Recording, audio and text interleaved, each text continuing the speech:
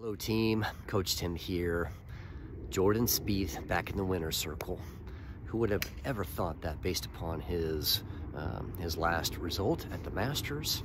And also, who would have really ever thought about that based upon what's going on with his golf swing? He's really got some a rather very unique rehearsal that just makes you think that he might not be in the winner's circle anytime soon. But of course, you know, Jordan's an elite athlete. He's a fantastic competitor and really a wonderful golfer. And while that rehearsal swing is getting so much attention, what I want to specifically talk about today is the wonderful world-class bunker shot that he hit on the last hole during the playoff. Hit it to about a foot away, secured the win to a large degree.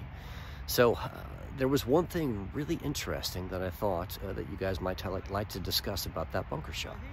The length of his follow-through. It was incredibly short. It had to be, based upon the lie. So why are we always talking about trying to accelerate through our golf shot? You don't need to do that all the time. And if we take a closer look at his technique for that specific shot, maybe that's another way for us to start considering how to manage our distances for our short shots, really for all shots, okay? So let's dive in and take a closer look. Okay, team, so let's take a closer look at why Jordan cannot have a follow-through on this specific shot. It all stems first, of course, from the lay of the land, what his lie is basically having in front of him.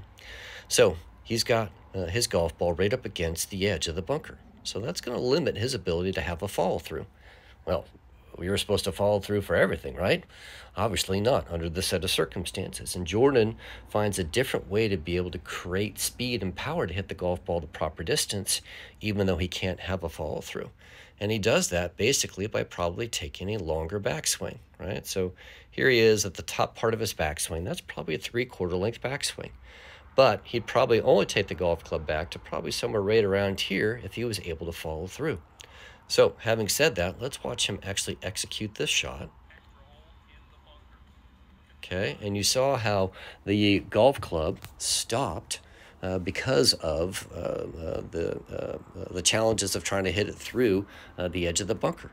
And he still, of course, hit a world-class golf shot here. We can see that his golf ball finished really less than a foot away. So that's what I want you to consider here, team, is that it doesn't necessarily always have to be, you don't always necessarily have to follow through. If you can't follow through, you're going to have to take a bigger backswing to create more speed. Or you're going to have to take an element that allows you to create more speed, more ball speed, okay? So just something to consider. If you can't follow through, it's not the end of the world. If you don't like following through, you can still manage how far you hit the golf ball by taking a longer backswing, by having the club face in more of a closed face position versus an open face position.